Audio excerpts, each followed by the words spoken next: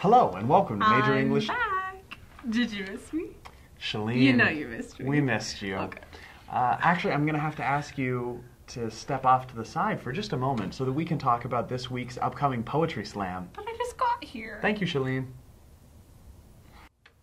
This Saturday from 6 to 8, the BYU English Society and the Saturday Night Slam series are holding our first Poetry Slam at the Wall. It's going to be amazing.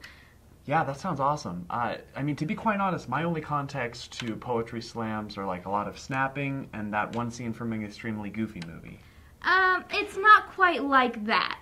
A poetry slam is a performance poetry competition, so it's poetry out loud. It's very audience engaging, so there is snapping, there is clapping, there is stomping, there is showing enthusiasm in general, but if you're expecting the goofy movie, you may be a little disappointed. Okay. Is there a hype man, kind of like at a rap battle? It's not quite a rap battle either. Even though poetry slams have been influenced by the hip-hop culture, and you may hear rap at a poetry slam, the format of a poetry slam is not a rap battle. Poets bring pre-prepared pieces, and it's not improvised. Okay. Yeah, well, that sounds like a can't miss. So when was it again? It is October 17th, this Saturday, from 6 to 8 at the Wall. And we still have some slots open for performers. So if you or any of your friends would like to rock the stage this Saturday at the Wall, the link to the sign-up is in the description. Awesome. Well, Maddie, thank you so much for sharing. We hope everyone will turn out. Can I come back now? You may. We have some exciting news for this week. First off, we want to announce the winner of the 6-word essay. It was Speed Racer Davis on Twitter, who is not me, who wrote, "Yes, it's unloaded. Bam! Bloody assumption." Pretty good. Yeah, that was impressive. Some of the other winners will be listed in our show notes for this week's episode. For those of you looking for something to do tonight, come on out to our Tuesday club meeting. Tonight is Grammar Geek Night. There is going to be a spelling bee and some of your favorite editing errors. It's not too late. You can still post those on Facebook if you want those announced.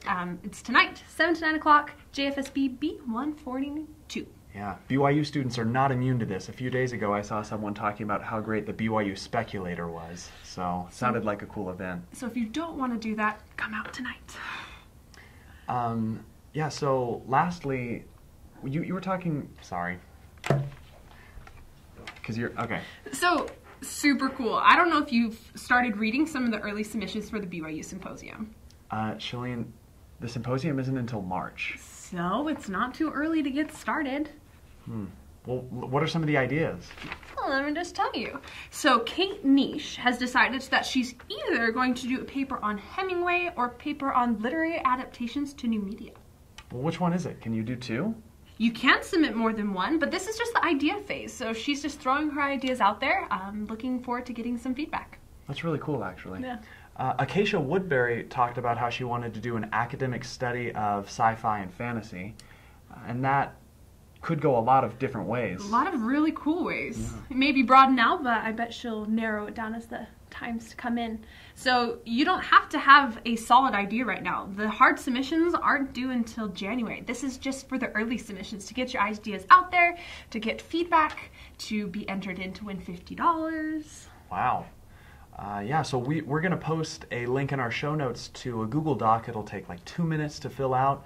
And just if you have any idea at all or even a desire to submit anything to the English Symposium, it'll definitely be worth your time. Literary criticism, analysis, creative writing, we'll take it all. We're excited to see your ideas. Great. Well, once again, this is Davis and Shalene bringing you Major English News, breaking all things breaking news regarding the English major. See you next week.